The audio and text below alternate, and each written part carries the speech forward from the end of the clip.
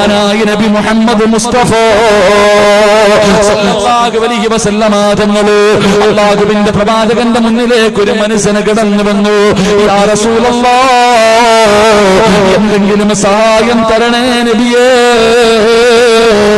ഭക്ഷണം കഴിച്ചിട്ട് ദിവസങ്ങളായി നബിയേ, കുടുംബം പട്ടിണിയിലാണ് നബിയേ, എന്തെങ്കിലും സഹായം തരണേ. റസൂലുള്ളാഹി തന്റെ ആര്യായ ആയിഷ ബീവിയുടെ മുഖത്തേക്ക് നോക്കി. ഒന്നുമില്ല, റസൂലുള്ളാഹിന്റെ വീടിന്റെ അകത്തൊന്നുമില്ല. അല്ലാഹുവിന്റെ പ്രവാചകൻ തന്റെ പൊന്നാര മകള് മഹദി ഫാത്തിമ ബീവി റളിയല്ലാഹു തആല അൻഹയുടെ വീട്ടിലേക്ക് ലോകത്തിന്റെ നേതാവ് പറഞ്ഞു വിടുകയാണ്. ആ പാവപ്പെട്ട പ്രായം എന്ന മനുഷ്യനുണ്ടല്ലോ, ഫാത്തിമ ബീവിയുടെ വീടിന്റെ മുന്നിലേക്ക് കടന്നു ചെന്നു. ഫാത്തിമ ബീവിയുടെ വീടിന്റെ മുന്നിലേക്ക് കടന്നു ചെന്നു. സലാം പറഞ്ഞിട്ട് അവിടെന്ന് പറഞ്ഞു, ഫാത്തിമ, വാപ്പ പറഞ്ഞു വിട്ടതാ പൊന്നുമോള്, മുത്തുനബി പറഞ്ഞു വിട്ടതാണ്. ഭക്ഷണം കഴിച്ചിട്ട് ദിവസങ്ങളായി പട്ടിണിയാണ് ഫാത്തിമ. ഇട്ടിരിക്കുന്ന വസ്ത്രമല്ലാതെ എന്റെ കയ്യിലൊന്നുമില്ല ഫാത്തിമ. പടച്ചവരെ, ഒരു പാവപ്പെട്ട മനുഷ്യൻ വീടിന്റെ മുന്നിൽ വന്ന് ചോദിക്കുകയാ. ഫാത്തിമ ബീവി റളിയല്ലാഹു തആല വീടിന്റെ അകത്ത് കയറിയിട്ട് മുഴുവനും തെരഞ്ഞു നോക്കുകയാണ്. വീട് മുഴുവനും തെരഞ്ഞു നോക്കി, ഒന്നും കൊടുക്കാറില്ല. അവസാനം ഫാത്തിമ ബീവി നോക്കുമ്പോ തന്റെ പ്രിയപ്പെട്ട രണ്ട് മക്കൾ ഒരു ചെറിയ പുതപ്പിന്റെ മുകളിൽ കിടന്ന് ഉറങ്ങുകയാ. തന്റെ പൊന്നാര മക്കള് ഒരു പുതപ്പിന്റെ മുകളിൽ കിടന്ന് ഉറങ്ങുകയാ. പ്രായത്തെന്ന മനുഷ്യൻ ഇട്ടിരിക്കുന്ന വസ്ത്രമല്ലാതെ ഒന്നുമില്ല. ഫാത്തിമ ബീവി ചിന്തിച്ചില്ലോ, പിഞ്ചുമക്കളെ എടുത്ത് താഴെ കിടത്തി, പിഞ്ചുമക്കളെ എടുത്ത് താഴെ കിടത്തി. എന്നിട്ട് ആ പുതപ്പെടുത്തുകൊണ്ട് ആ മനുഷ്യന്റെ കയ്യിലേക്ക് കൊടുത്തു. ആ സമയത്ത് ആ മനുഷ്യൻ പറഞ്ഞു, ഫാത്തിമ, പുതപ്പല്ല എനിക്ക് അത്യാവശ്യം. ഫാത്തിമ, ഭക്ഷണം കഴിച്ചിട്ട് ദിവസങ്ങളായി, കയ്യിലിരുന്ന കാരക്കയായിരുന്നു, അത് തീർന്നു പോയി ഫാത്തിമ. ശരീരം തളരുന്നു ഫാത്തിമ, എന്തെങ്കിലും ഒന്ന് കഴിക്കാൻ തരുവോ ഫാത്തിമ? പടച്ചവനെ, ആ മനുഷ്യൻ പറയുന്നു, ഫാത്തിമ, നിന്റെ ഉപ്പാന്റെ മുഖം പോലെയാ നിന്റെ മുഖം ഇരിക്കുന്നത്, നിന്റെ ഉപ്പാന്റെ കണ്ണ് പോലെയാ ഫാത്തിമ നിന്റെ കണ്ണിരിക്കുന്നത്, നീ നടക്കുന്നത് കണ്ടാ നിന്റെ ഉപ്പ വരുന്നത് പോലെയാ.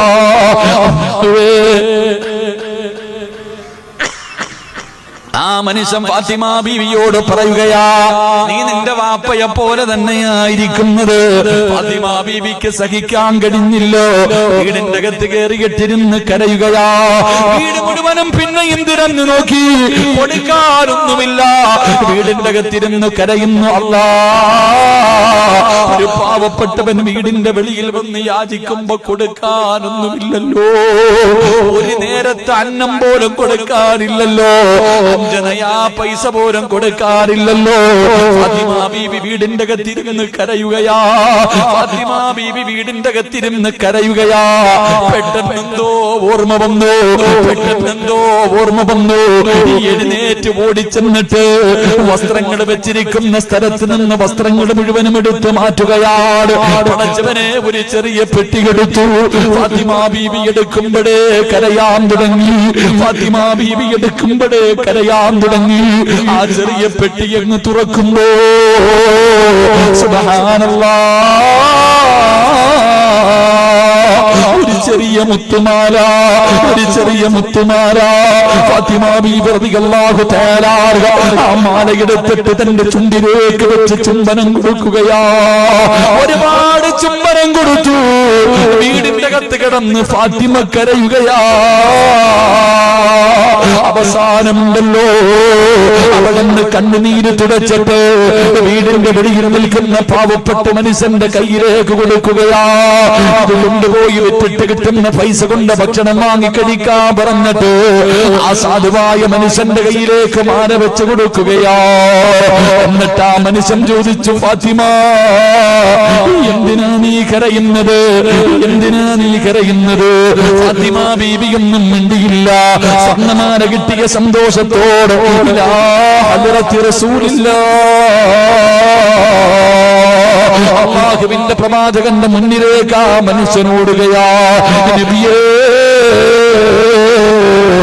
നിങ്ങളുടെ പൊന്നുമോടെ സ്വർഗത്തിന്റെ റാണിയാ നബിയേ, അങ്ങയുടെ പൊന്നുമോള് തന്നെയാ നബിയേ.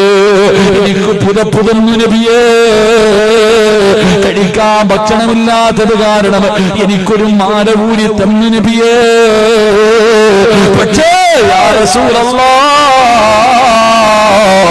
മാല തന്നപ്പോ ഫാത്തിമ വല്ലാതെ കരഞ്ഞു നബിയേ. തന്റെ പൊന്നാര മകളെ കരഞ്ഞെന്ന് പറയുമ്പോ റസൂലുള്ളാഹി ചോദിക്കുന്നു, മനുഷ്യ എന്റെ പൊന്നുമോള് തന്ന മാലയൊന്ന് കാണിക്കുവോ, എന്റെ പൊന്നുമോള് തന്ന മാലയൊന്ന് കാണിക്കുവോ. ആ മനുഷ്യൻ തന്റെ കയ്യിലിരുന്ന മാലയെടുത്ത് കാണിക്കുമ്പോ റസൂലുള്ളാഹിന്റെ കണ്ണ് നിറയുകയാ.